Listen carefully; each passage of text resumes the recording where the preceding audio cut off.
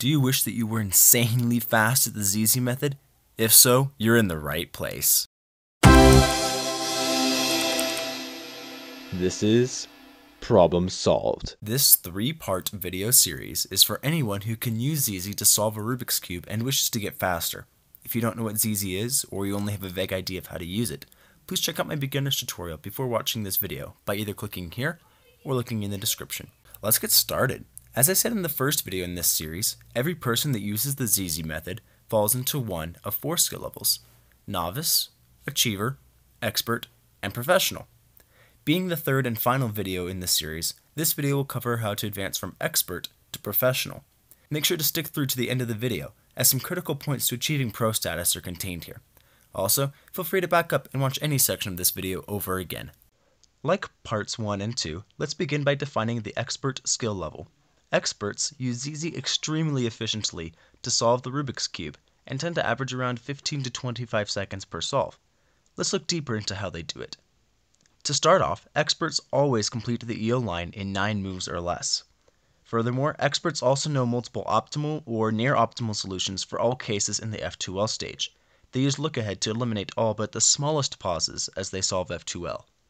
To finish off the solve, experts use a plugin method such as an OLL skipper, COLL, ZZCT, or phasing to improve their last layer. The rare expert may also be found working on learning ZBLL.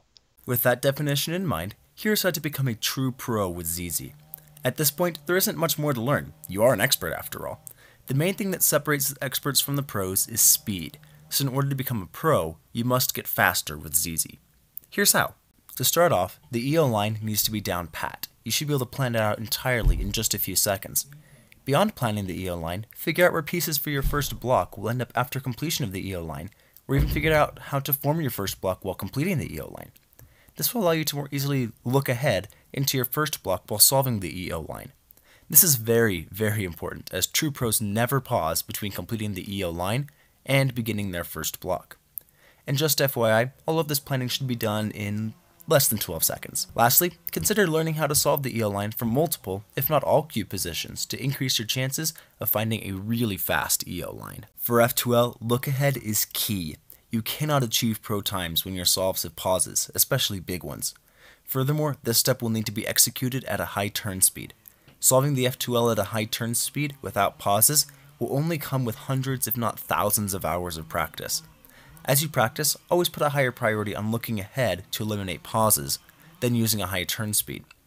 Furthermore, always work on learning more ways to improve your F2L. Learn multiple ways to form each block and how those various ways affect the rest of the solve. Also, look into multi-slotting and multi-blocking. The last layer is just spamming algorithms at top speed. Master whatever plugin method you use. That means recognizing the cases from any angle and executing the algorithms with maxed out TPS. Hone the finger tricks that you use for each algorithm and drill them over and over again. Ultimately, aim to execute any algorithm in under 1 second. Lastly, unless you use ZZCT or ZBLL, you may also consider learning another plugin method to help optimize the last layer even further. After those hundreds or even thousands of practice hours, you have joined the professionals.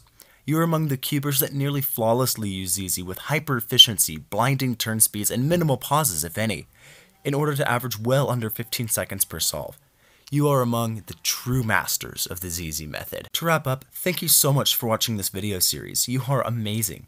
Before you go, please subscribe to my channel and share it with that friend who is always amazed by your ability to solve a Rubik's Cube.